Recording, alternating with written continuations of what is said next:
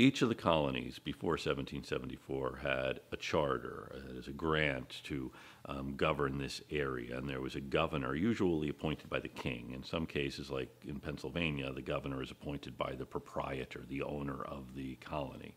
And then there is an assembly. The assembly is elected by some segment of the voting population. In Massachusetts, by a town meeting. In Virginia, by landowners who elect a House of Burgesses.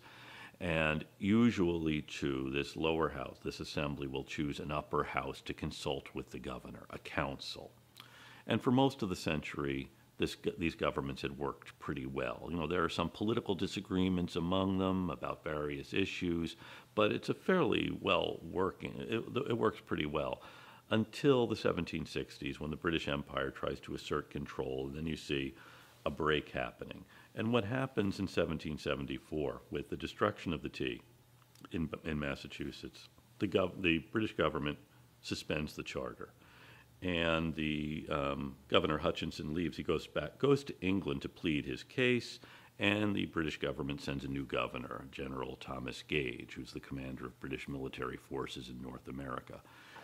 Gage arrives with the commission to govern under the charter granted in 1691. Assembly has been suspended. He doesn't want the assembly to meet in Boston. Instead, they will meet in Salem. And what happens in Massachusetts is replicated in other colonies. What you see happening is you have an official government with a governor, and the governor, in one case after another, is going to suspend the legislature because the legislature is going to side with Massachusetts. And then these legislative bodies which have been suspended will continue meeting, usually not in whatever had been the capital, but somewhere else because they've been suspended. And in Virginia, they meet in a tavern, and then they wind up leaving Williamsburg. And actually what happens in each of these cases is the royal governor winds up being driven out in one way or another. So you have rival governments being set up. One has the legitimacy of the commission from the crown, or in the case of Pennsylvania, from the proprietor.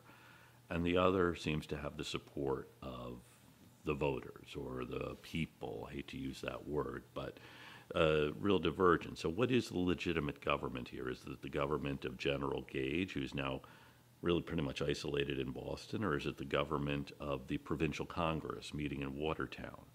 Or in Virginia, there's a provincial Congress that emerges, really dominated by Patrick Henry, and then the governor, Lord Dunmore, takes refuge on a British warship.